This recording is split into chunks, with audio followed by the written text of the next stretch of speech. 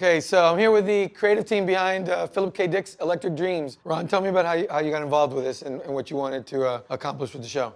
Oh, I got a call from Isa, and as soon as she said it, I was like, thought that's a great idea. I didn't really know the short stories. I knew the books a little more, but I just knew that there'd be a wealth of material there. I'd never done an anthology, but it sounded like a really fun, different project to get involved with. And then heard from Michael Dinner, and then the more we talked about it, and David coming on, and Bryan Cranston, as we just sort of kicked around the idea, it became clear that there was such a rich vein to mine here that we could bring in different writers for each one and different directors, and that every artist that came into the project could really bring their own take on the material. Then we set out to sort of say, be inspired by this, and whatever inspires you in these individual stories, go with that. There's not one way to adapt these. We're looking for people to sort of bring their own artistic point of view to it, and it was an exciting project from the very beginning.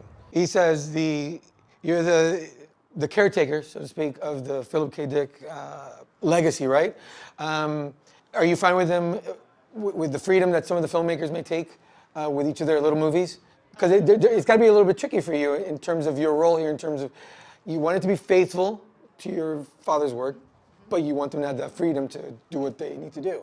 Yeah, not just fine, but enthusiastic and really, really, I think we made a point of saying, we want you to make this your own. You brought to this because you have a certain talent and a sensibility, and we believe in that. We want your PKD. So that was, these were supposed to be sort of springboard, stories, and as long as there wasn't anything contrary to sort of the general ethic of it in terms of what it means to be human and all of that, and that didn't happen.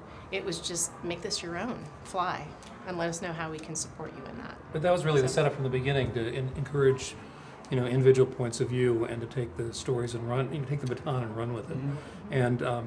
And the great thing is that some of the writers, we started first with the stories, and then we started with writers whose work we really admired. And some writers came in with a story that they'd always loved and they wanted to do. Some writers were familiar with the work, whether it be on the page or on the screen, and we would send the material. We cast them, what seemed like a good piece of material for them. But the great thing is that every writer that did one in this first year of the show, it feels personal. Feels like they brought something that really was important to them. I was going to say, I just think of each of the individual stories. When you decided that you wanted to do a father thing, it's because you really wanted to explore making a movie about fathers and sons. When Jack Thorne came to us and said, I want to do The Commuter, it's because, and we didn't know this at the time, he only announced it to us at our table read, was that in his family there was a history of mental illness and violence, and although they were, things were good now, he was reflecting on his own experiences. And for Tony, he brought this Pink Floyd notion to Crazy Diamond because of his obsession with the music. And that ultimately even isn't really in the story as it was finished, but it was so much a part of the inspiration of the story as you wrote it and as we tried to figure out how to make it. And Tony's a narrative anarchist, which is great. Which was great, that's right. But I was going to say too, but he'd also worked with us on a PKD biopic. Right.